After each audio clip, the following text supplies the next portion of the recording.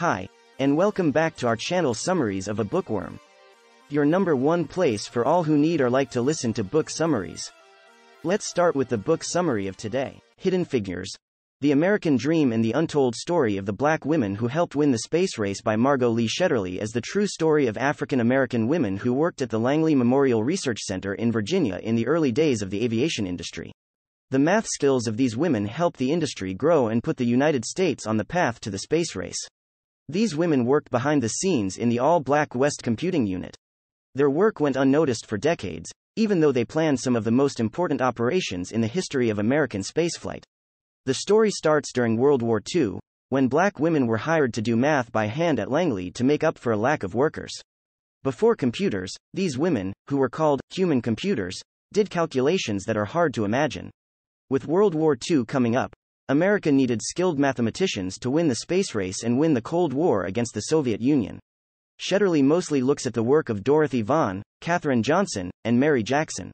She writes about their lives and jobs in the segregated South, and she talks about the racism they had to deal with every day.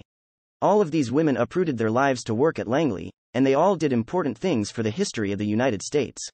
Almost all of the people who worked as computers for the National Advisory Committee for Aeronautics were women. In 1942, Dorothy Vaughan was hired as a mathematician. Before that, she had been a math teacher. She has to move away from her family because of the job, but she thinks it will only be for a short time. Dorothy and the other black computers are put in a separate wing and don't eat lunch with their white classmates. Dorothy keeps her job even though the war is over. By 1951, she is even made the acting head of the unit.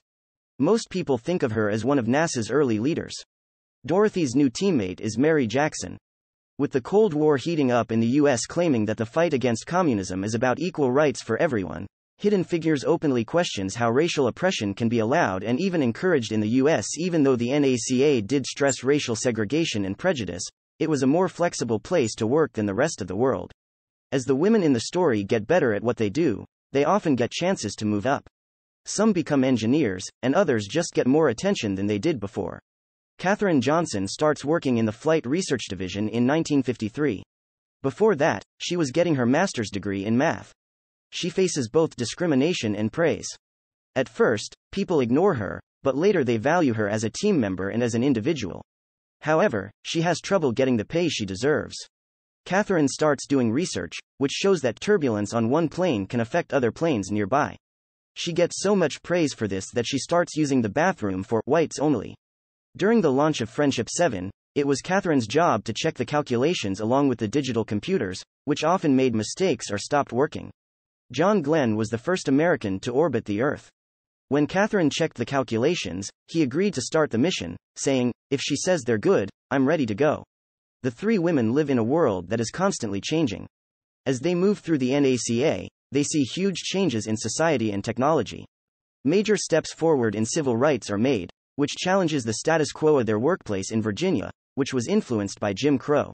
When the research center gets its first computer, many people wonder if they will still have jobs that require them to do math by hand.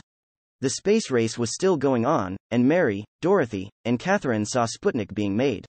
Apollo 11 goes into space successfully in the 1960s, and people like Katherine helped make that happen. In spite of these big changes in what was thought to be possible, the women in Hidden Figures did a lot of amazing things. Thank you for listening to our book summary. I hope we sparked your interest in the book. Please let us know in the comments below and give this video a thumbs up. Do you want to listen to more book summaries?